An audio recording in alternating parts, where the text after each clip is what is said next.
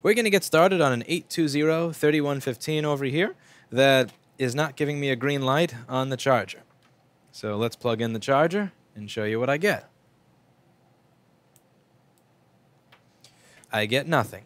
So I'm going to use my multimeter and we're going to go over some of the most basic things that we measure when we have no green light. So as you all know by now, in order for this to work, the charger over here, this adapter sense line, needs to talk to the SMC on the sys1 wire line, but it has to go through U6900 first. Just in case adapter senses 16 volts because our charger is broken, we don't want to send 16 volts to the SMC. U6900 is the white knight of the SMC. U6900 is going to make sure with its sword and its horse that if adapter senses 16 volts, how dare you talk to my SMC? Whereas if it's only 2.9 or 3 volts, it'll allow the SMC, which you can see here, that's even 4900, SMC, it says right over here, SMC, it will allow the SMC to talk to the charger on that line. In order for this chip to turn on, it needs to have 3.42 volts at pin 1, and it's a VCC pin. Anytime you see VCC, that usually means that that's the pin where the chip is going to get its power to turn on. Now, in order for it to get that, this logic gate over here needs to shoot that voltage out to the VCC pin. This logic gate needs to have 3.42 volts present at pin 5, which is its power pin, to turn it on. If you look up the data sheet for this chip, you'll notice that the way this works, if A and B are present, you get Y. If A and B are present, then you get Y. So I need SMC, BCACOK to be present and PP3V42 to be present in order to get the output over there, which I probably don't have right now. PP3V42, I'm going to pretend I don't know where it is just to show you how I find stuff. And that's going to be over here. And we've got our multimeter here in serial mode.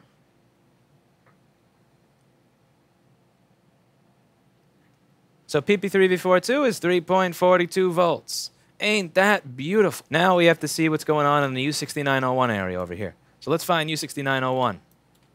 U6901 is going to be up here. And ew! Oh, ew, ew.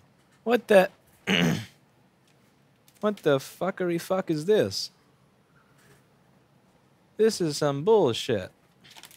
This is not what I came for.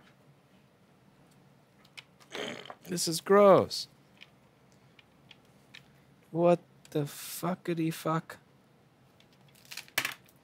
Boo. Boo.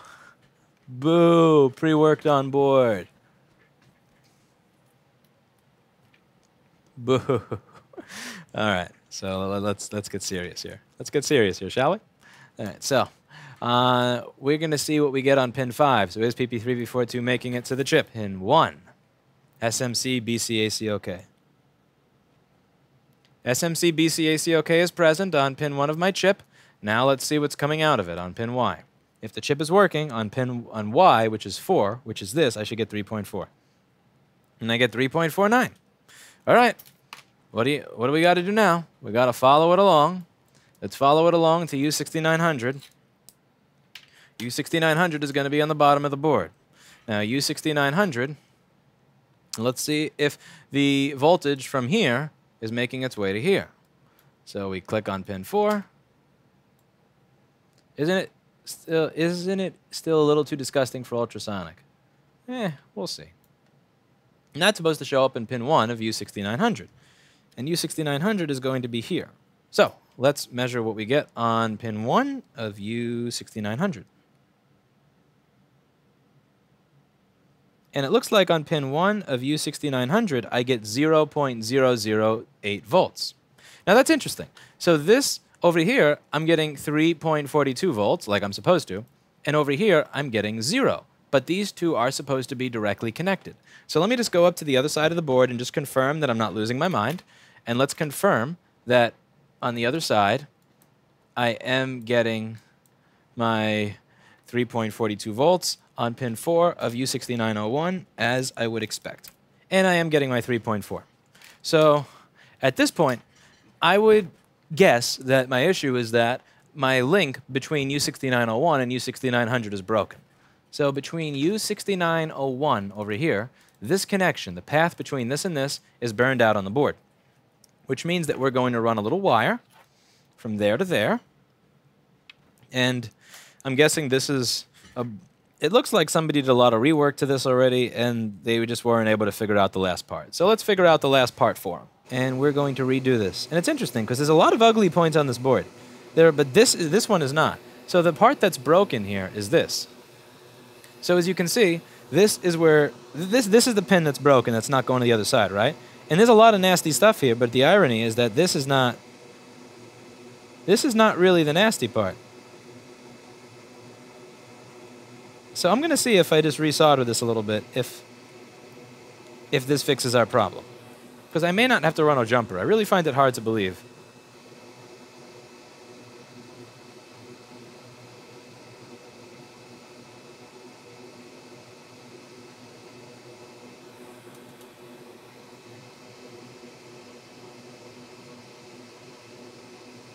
Just going to scrape away at that trace there a little bit. And let's see if that fixes it. But I feel like we may have to run a wire. Yeah, no dice. Okay, so there's no way around the good old real work of running a wire.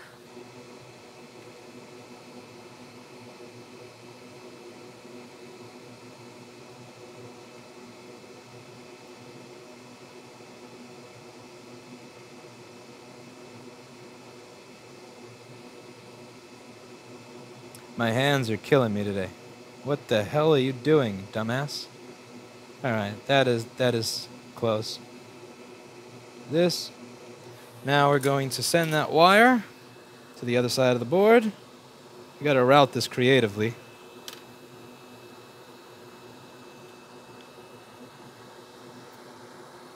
Okay, so where are we gonna send this? How are we gonna send this wire?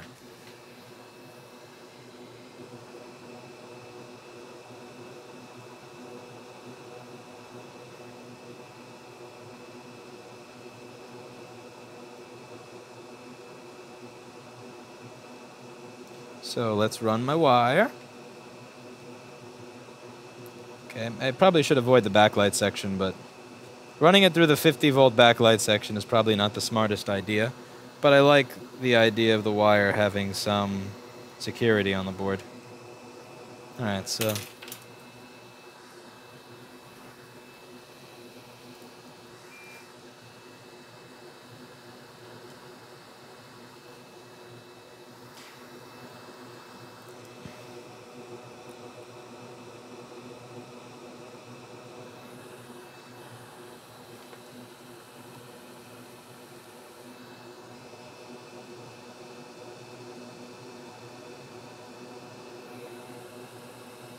Beautiful.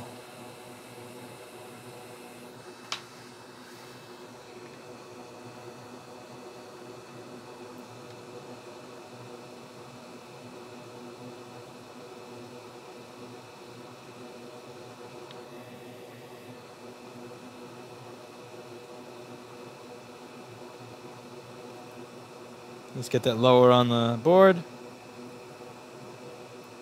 Don't want you. I don't want any of the exposed wire to be available, sticking out.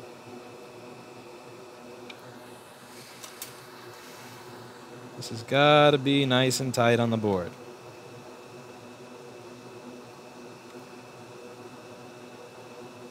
So I'm going to route this whichever way around, doesn't give it any slack. Not giving these wires any slack.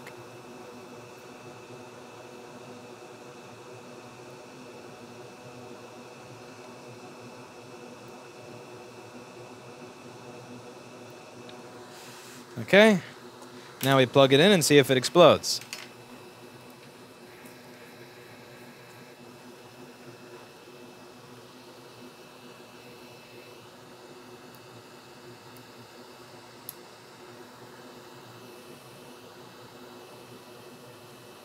Woohoo!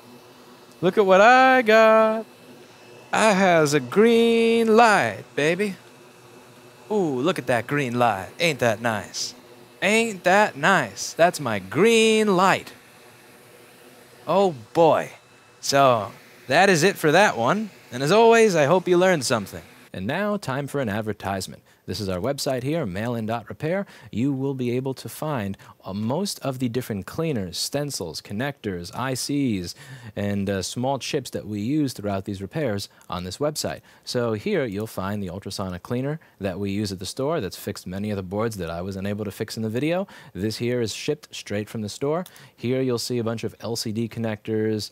We've got keyboard connectors. We've got digitizer connectors, and they're all organized here. So if you go connectors by type, or you can search by your device. So if we go here, components by device, iPhone, iPhone 6s, it'll bring you to a screen where you'll find a bunch of different parts for your iPhone. The same is true for stencils. We've got stencils over here, like the SMC stencil, that it's typically hard to buy directly in America. You'll have to wait a long time to get that from China. Here we've got the some different parts like the PP3V42 regulator over here. So this is a PP3V42 regulator. You can actually search by the number on the schematic, and if there are different chips with that same number, it'll bring up all the different chips. You can scroll down and figure out which one is for your motherboard, because over here it'll say compatible boards, and it'll list all the boards the chip is compatible with.